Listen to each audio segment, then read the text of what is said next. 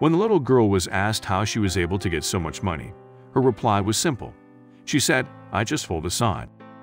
What would you do if your young daughter came home with wads of cash amounting to thousands of dollars after standing on a busy street corner with a sign all day? If you are the parents of Addie Bryan, you give her a huge hug and a big pat on the back for a job well done. Born with a rare bone disorder called Larsen syndrome, which contorted her legs and made her knees unable to bend, Addie received years of extensive and free medical help at Texas Scottish Rite Hospital for Children. Thanks to the work of the good doctors there, she has surpassed everyone's wildest expectations and can now not only walk but run. When Addie's birthday was approaching, she knew what she wanted more than anything in the world: to give back to the wonderful hospital which had given her so much. She spent days on end at the corner of her street holding a sign asking for donations. Her ultimate goal was to raise $8,000 for the hospital, which had changed her life. "I just hold a sign that says, 'For my birthday, I want to raise $8,000 for Scottish Rite Hospital,'" Addie told USA Today.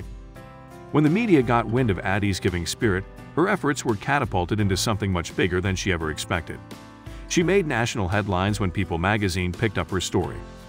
Immediately, donations from far and wide began to pour in. Even people from other countries heard Addie's story and sent in money for her hospital. All in all, she was able to collect $19,500, far surpassing her initial goal. "I thought, wow, that is a lot of money," Addie recounted. But little did she know, that wasn't even the half of it. Before long, Scottish Rite Hospital Vice President of Development Stephanie Brigger received a letter in the mail with a check. The unnamed sender was so impressed with Addie's gratitude, they sent $50,000 in her name. "I am almost speechless because I am the one who opened it," said Brigger. The anonymous donor wrote about seeing Addie in the pictures of her and then seeing her running. "That's a lot of casts and a lot of prosthetic devices," Brigger added. "Every little bit and big amounts help us do what we do."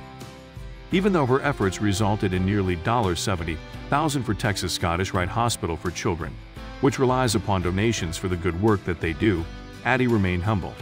"I think all the kids are going to be happy, and they can get out of the hospital faster," she said. We can all learn something from little Addie's inspiring story.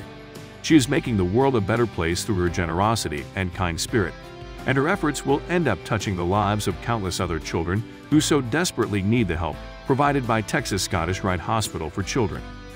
This is a wonderful reminder that we can all do more good than we even know just by making a small effort to help others. Addie Bryan never dreamed that by standing on the corner of her street with a homemade sign, she would ultimately change the lives of so many other children just like her. Please share this story to inspire others to do whatever they can to enact positive change in their communities. If we were all as charitable as Addie Bryan, the world would be a much brighter place.